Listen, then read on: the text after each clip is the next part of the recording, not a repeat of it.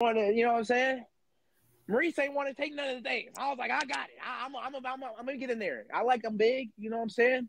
So when I got up in there, we was whooping down Yaya, right? We was whooping him down, beating him, and then out of the damn back of the venue, out there comes this dude with a mask on and dreads, tall dude.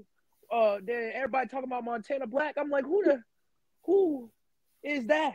And then next thing you know what I'm saying? I'm in the corner getting mollywopped. Oh, not mollywopped. Mollywopped. Oh man. So question for you.